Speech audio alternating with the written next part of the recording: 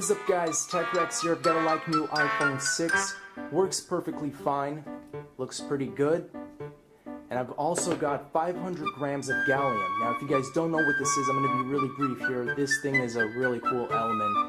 It will mold into anything, it melts in your hand.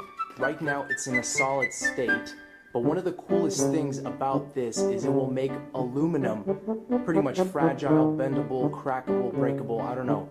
However you say it, extremely weak. And what I'm going to do here is I'm going to melt this down and pour it all across the entire back of this iPhone 6. All, where the aluminum is. Then I'm going to leave it overnight and check how, what happened to it in the morning. So I did put a tiny little sliver of tape here on the bottom. I just don't want it to seep in. I want to make sure the iPhone can actually still work. I didn't cover this part or anything. And also one of the things I will do right now is, first thing is I'm going to actually scratch the entire back. Now what this is going to do is it's going to allow the gallium to seep in much easier and diffuse into the aluminum much quicker. So pretty much that's just what I'm going to do right now. I'm going to make sure and just the whole back is just scratched up as much as possible. So the more scratched up it is, the better. So let's go ahead and do that. So just make sure the whole back is pretty much scratched if you guys want to try this at home. Okay guys, here's our iPhone 6. It's completely scratched up. I mean, I tried my best guys. This isn't, I don't know if I can scratch this anymore. Let's go ahead and melt this thing and we're going to move on from there. Now here's the gallium, and I'm going to be very careful because this is so hot. I just melted it. Hopefully not spill this. I'm going to use a little rug.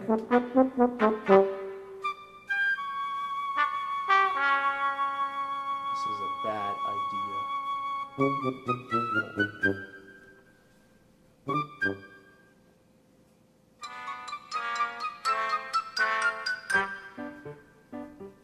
Okay.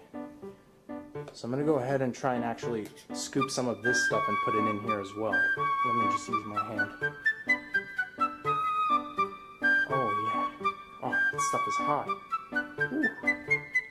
Okay guys, so there's the iPhone 6. I put a little bit too much, so I had to splash it around, and now you can see it's completely covered. I'm going to leave this overnight, and there's a little bit excess here, but I can't really do anything about that.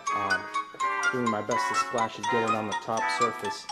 But I think it's going to do its job well, so we're going to wait, and I'll update you guys in the morning. It's been about half a day. Time to find out what happened. I'm actually just going to use my hands here. And first thing I really want to see is whether it will work. Okay, so let me go ahead and check it out. Okay, so it seems to work, 85%. Works pretty well here. Hold on, let me turn it off. Ooh, this button's like gone. Alright, so here's the back, and whoa, that was the side panel right there.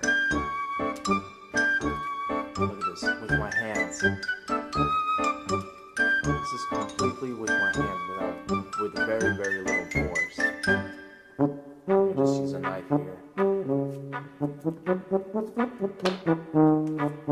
So, just chilling here, peeling an iPhone 6. But you can see how clean and how easily this, look at this. Absolutely amazing the way this is just peeling.